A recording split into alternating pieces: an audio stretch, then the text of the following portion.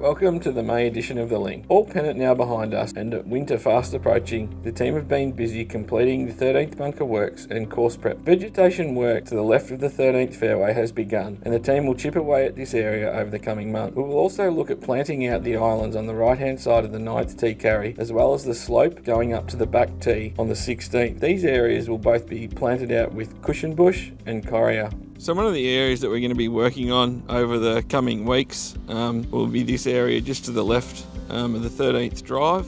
So what's happened here, we've got a lot of polygala and bone seed in the area as well as a lot of broken and fallen tea tree. So we're going to go through here, thin it out. We'll still have some tea tree through there, but we're going to really try and encourage some of the native plants that have been smothered by the tea tree over the years. So in a couple of weeks' time, this should be all cleared out and cleaned up, and we'll look to really promote the new growth of the vegetation. Thank you to all members who took part in the recent members survey. It's great to get your feedback on the course so we can make any improvements. One of the topics that came up on the survey was the roughs.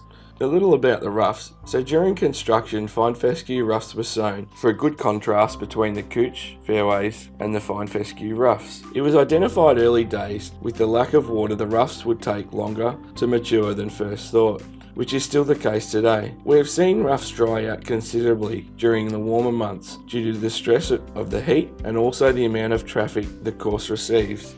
The team are constantly seeding new areas of roughs throughout the autumn and winter to promote the fescue grass. We identified that we have quite a bit of common couch in the roughs, which we are trying to promote during the warmer months. This will take time though, as basically the couch has to grow itself with very little irrigation. This past summer, we have seen the roughs hold on much better, and a lot of the couch grass intermingle with the fine fescue grasses.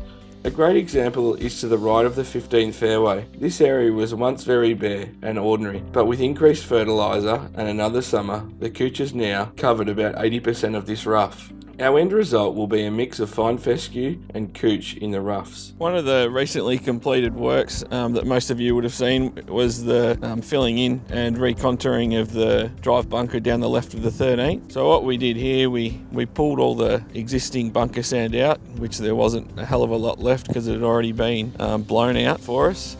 We scraped that up to the bunker that you can see in the distance there. Then we recontoured the area. We brought in some turf and laid that to provide the look that we have now. So up on the left, that'll be rough with a little bit of vegetation up at the left edge of the bunker.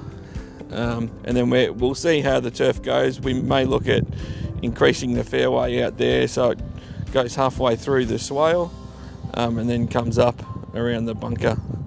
So yeah, we'll just see how that goes once the turf grows in, but that's the project that took place a couple of weeks ago.